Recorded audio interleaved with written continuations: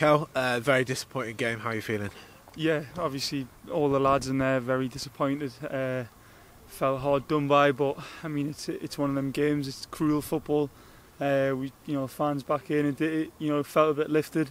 I felt like 1-0 we were never going to concede, and with the fans behind us, I felt like we could have went all night playing and not conceding the goal. But obviously the red card it changes the game, and in the space of 5 minutes we're losing the game 2-1. It was a bit unbelievable, but we've got to take massive positives out of the game and look at how we've played. The reaction from Tuesday, all the lads, but they run the socks off all game.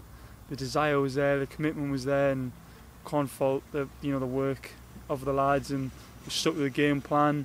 Like the gaffer was saying, we stuck to the game plan to a T, and just so unfortunate, unlucky today.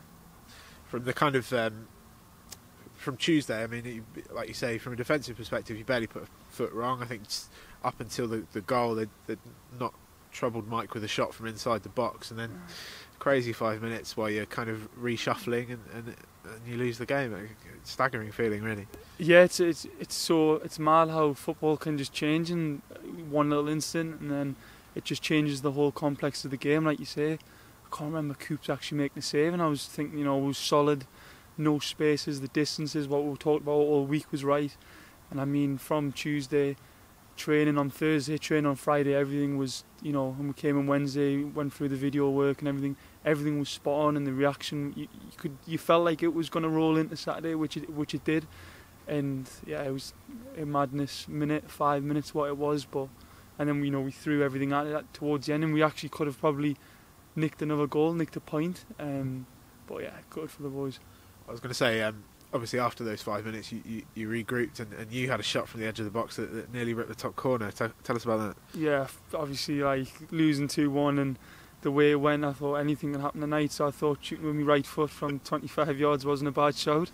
But yeah, and I don't know, it was inches, that's what it is, and that's just our look at the minute. But the character we've got as a team, group of lads, all the staff we have, and down to everyone day in day out.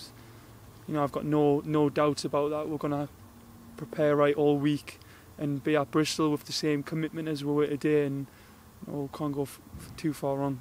Very different kind of feeling post-match to Tuesday's game, isn't it? I mean, you pretty much did everything right, save for one crazy 5 minutes. You've got to take the positives from that and kind of put everything else behind you, really, haven't you? Yeah, we've got to. We did a lot of good things today. We did mainly more good than bad, and we've got absolutely everything spot on today, apart from the result just wasn't there, and we've came away with no points again. So it's one of them. We've got to take all the positives, like you say, because there was a lot in there, and just the results aren't falling our way at the minute. But like I said, I've just touched on the group of lads we've got, the staff and everything. I've got no doubts that it'll swing in our way, and moments like what happened today won't happen, and that'll fly in top bins hopefully in the near future. So yeah, I've got no doubt that we can swing things around. Yeah. Final word before the hoarding behind you falls on you. Been a long while, but you finally got to play in front of the fans today. Tell me how you're feeling about that. Yeah, obviously speaking to Nance about it, he's from Plymouth, and massive Argyle supporter. I said to him when I ran out, honestly, I know it was only 2,000 there, but getting to clap the fans and seeing them all, bright smiley faces and all that, I had such a big smile on my face going for a warm-up that I've never had. And I said it was unbelievable. Put his arm around us, and I can't wait till there's even more allowed in. But yeah, I thought the fans were brilliant today, and obviously I hope to see that the boys give absolutely everything today, and with them here we'll continue to put performances in like that, and I'm sure the results will come. Thanks, Kel. Thank you very much.